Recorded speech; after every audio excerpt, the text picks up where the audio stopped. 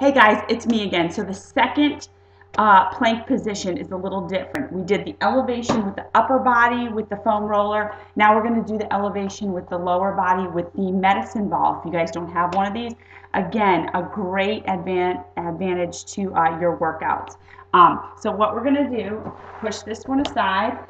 It's going to be different. Again, 90 degrees with your upper body.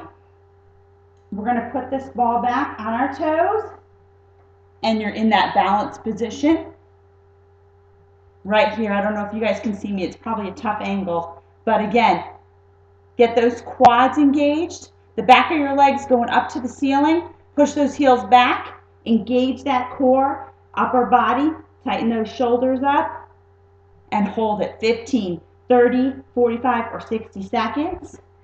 And bring it on down. If you don't have a medicine ball, a good thing is to get your feet up on a sturdy chair to get that elevation again. So just a couple quick tips to engage that core, get it nice and tight.